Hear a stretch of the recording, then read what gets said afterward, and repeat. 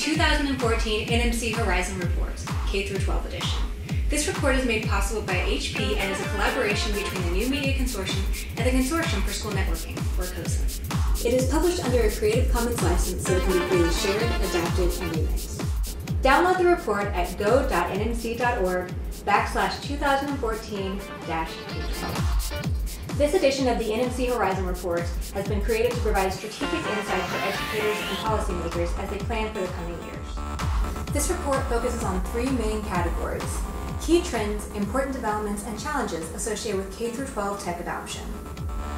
The key trends are placed among three main horizons.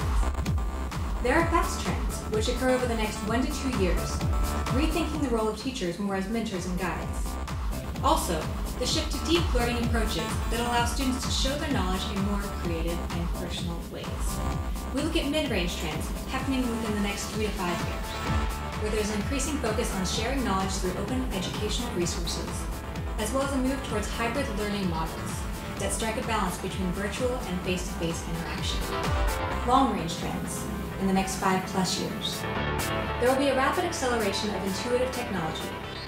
Gesture-based technologies such as Microsoft Connect are already showing results in improved cognitive and motor skills for special education students. We'll also be rethinking how schools work, as the physical structures of schools change to accommodate more innovation and flexibility.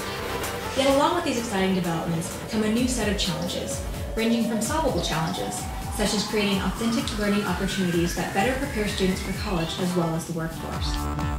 Also, the integration of personalized learning through tools like mobile devices and apps that allow students to learn at their own pace.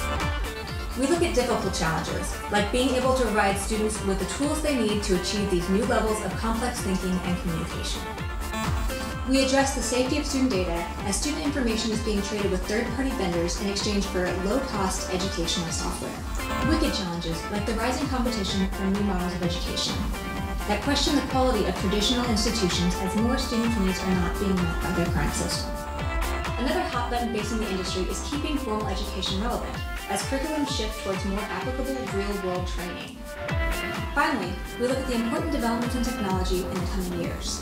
In the next year, we will see more device use in schools as students continue to use personal devices for productivity. As more educational uses for cloud computing like Dropbox and Google Drive that have already begun to improve productivity and collaboration. In the next 2 to 3 years, games and gamification will continue to rise, and we will be able to build more focused teaching methods through advances in learning analytics.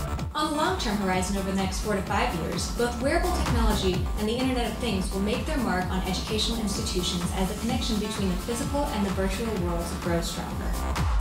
To find out more, download the full report at go.nmc.org/2014-K-12.